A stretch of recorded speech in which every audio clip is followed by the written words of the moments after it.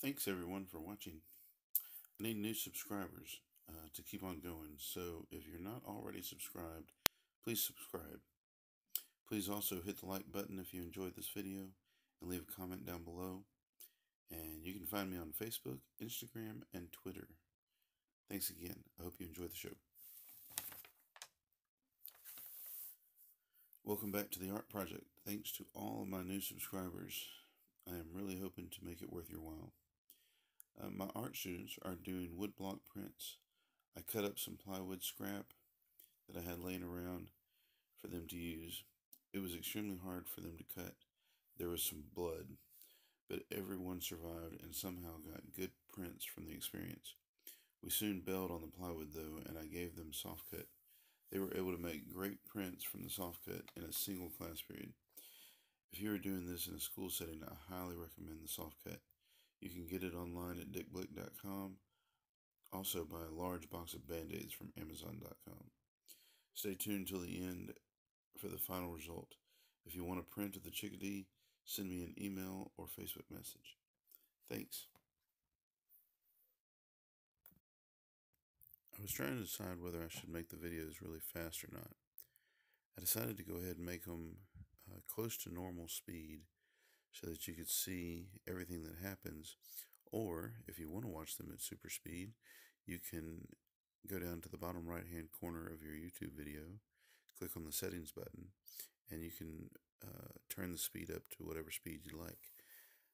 I recommend watching videos at 2 times their normal speed a lot of times.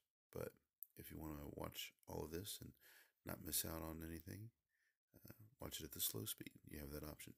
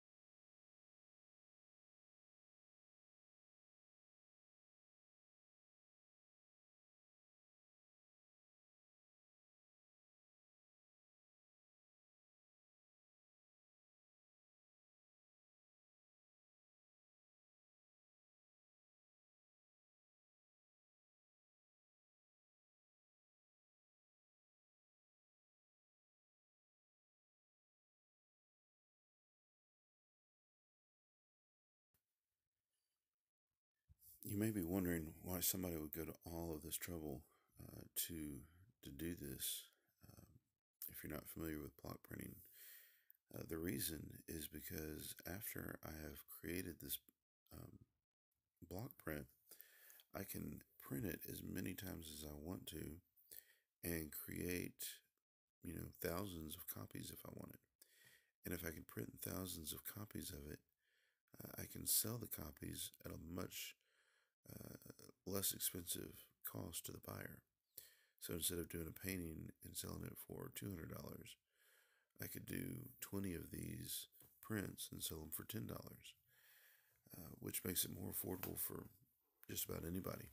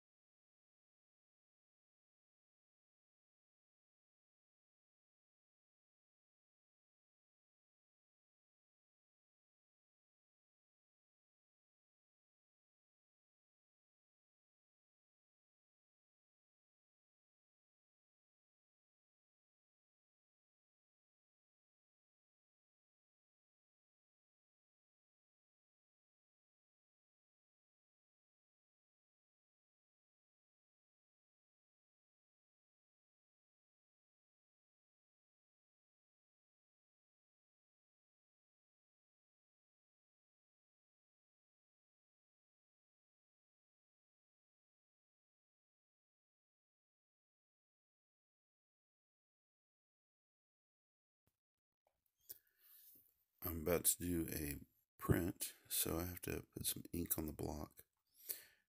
You first have to roll it out nice and smooth on a piece of plexiglass. If you'll make a rolling motion up and down and side to side, it will help spread the ink. You don't want to print onto the block or roll it onto the block until you have consistent ink. Once you do, you can roll it onto the block nice and gently. You don't want to press down too hard and get ink in the low spots. You just want it to go across the surface. Be very gentle there.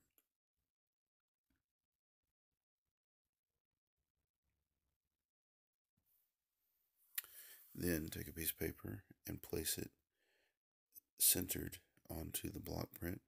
Press it down and take a baren, or you can use a spoon, or you can simply use your fingers, but spread it and push it down as hard as you can to get a good print all the way around.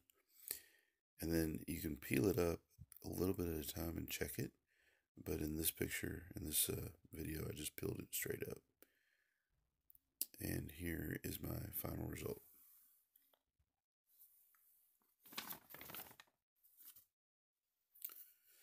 Thanks for watching. Please subscribe. If you enjoyed it, please hit like.